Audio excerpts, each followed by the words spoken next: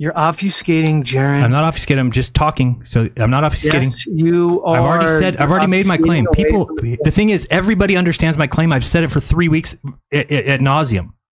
Okay. Right. We all understand you're fallacious. Great. Yeah, sure. It's fallacious. Sure. Corrupt. No, it's anybody with any intelligence realizes that the sun cannot be going around somebody in Antarctica and the Earth be flat.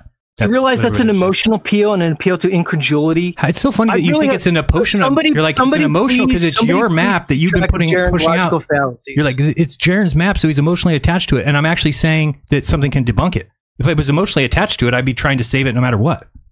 I'm saying it has a flaw that can be exposed. I'd rather go down with the ship, Jeran, than just let go of your pre-indoctrinated begging the question. Go down with what ship? Reified model. That's all, dude. No, you're just not. You cannot comprehend that if there's a sun that goes around somebody in Antarctica, then the Earth cannot be flat because how did the sun get to Australia?